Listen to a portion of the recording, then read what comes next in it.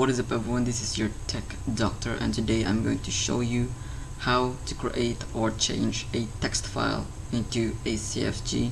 So first of all, you're gonna have to open your search bar and search for show file extensions. After that, you're gonna have to hit show settings, then close this up first, and make sure hide extensions for non-file types is not checked. Hit apply. If it does not work on the first time, you just have to do it several times.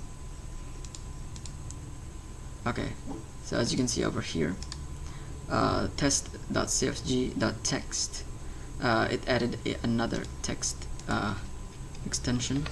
Then if we actually change this text file into CFG test.cfg, if we change its file extension to CFG, so you can see over here, just hit yes, and there we go. Now you have a CFG file, and that's it for today's video, guys. Thanks for watching. Please do consider leaving a like and subscribe to the channel for more videos like this.